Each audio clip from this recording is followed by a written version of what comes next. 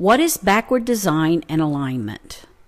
Alignment and backward design are instructional strategies paramount for successful course design. An alignment is a condition in which all the counterparts within a group or relationship work together. Think of gears that turn together to cause the minute hand to move on a clock. All the pieces must interlock in order for the clock to keep time. In course design, there are 5 counterparts that must be aligned to ensure student success. They are learning objectives, assessments, instructional activities, resources, and course technology.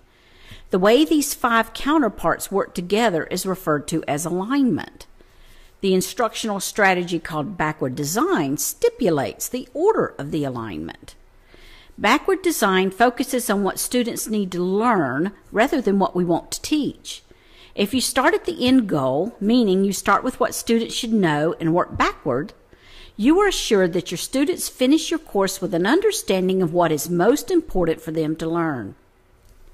Once course objectives are established, you must next decide on how you want to assess the student's ability to successfully complete the objective. In order for the objective and the assessment to be aligned, they must work together.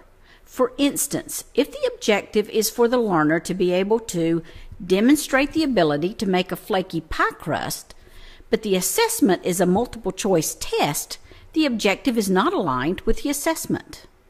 Again, working backwards, the third counterpart of an alignment map is the instructional activities that prepare the student to achieve success on the assessment. Using our pie crust example, aligned activities would be for students to weigh ingredients, roll pie dough, etc. Because it would not prepare the student to achieve the assessment, a misaligned activity for this particular objective would be to read an article on the history of pies. Still working backwards, the 4th step in our backwards alignment map is to provide resources that will help the student do the instructional activities.